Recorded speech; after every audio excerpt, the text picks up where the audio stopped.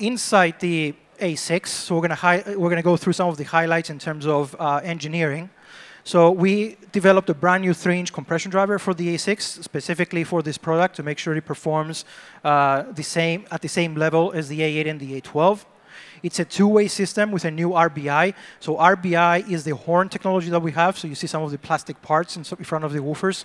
So that is what we call an RBI. So that's new for A6. We have new woofers and new ports. So the point here is that A6 was developed from the ground up, from brand new transducers, brand new acoustic design. So there was no reuse from our existing catalog. It was a big project for us, and everything was designed specifically for the A6. Now, what makes the A series a very strong family is the high-frequency compression driver.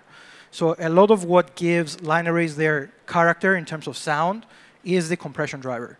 So usually, all of the things that we tend to like or not like about systems is from 1 kilohertz and above, which means whatever character we receive from a sound system comes from the compression driver, and as an extension of that, the waveguide. And with the A12, we kind of turned everything around, and we redesigned the compression driver and the waveguide system for the A12 to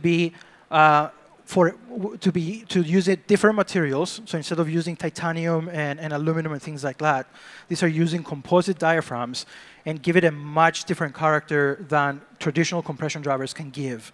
So these new compression drivers use much fewer parts. They're far more integrated.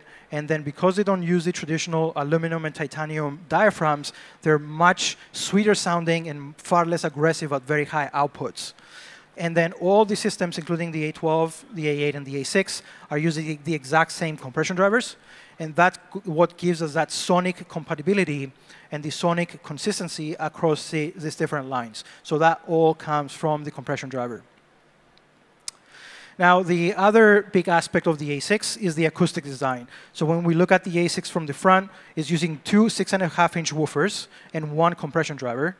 And the big thing I wanted to do with the A6 was to create a very large horn for the compression driver. So we wanted to load the compression driver correctly and then have really, really good directivity. That's another good aspect of the A series. They have really good directivity.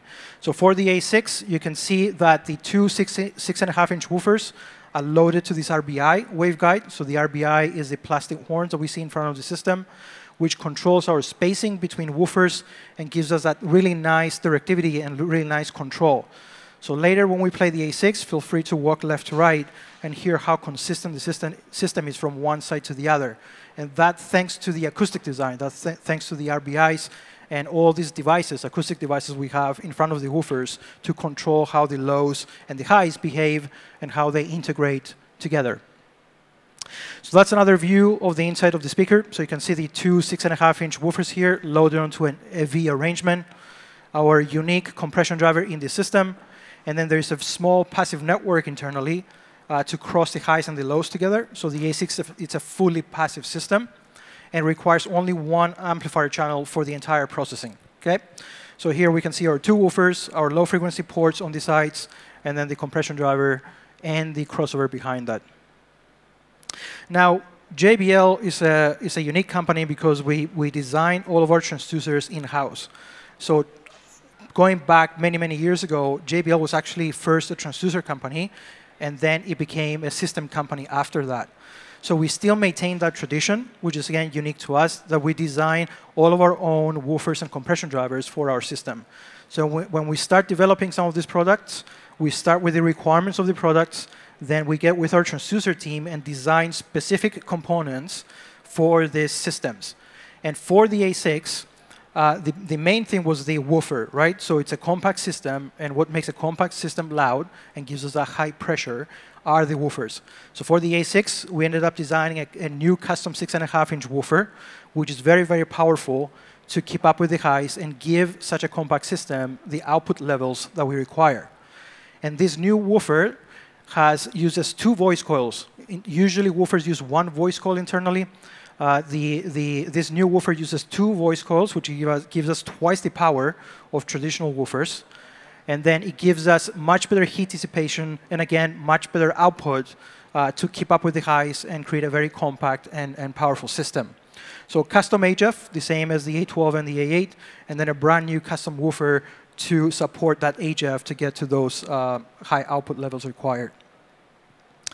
The B15 uses our same acoustic principles as the B28 and the B18. So we see the single 15-inch in the center, and then corner ports for our low-frequency ports.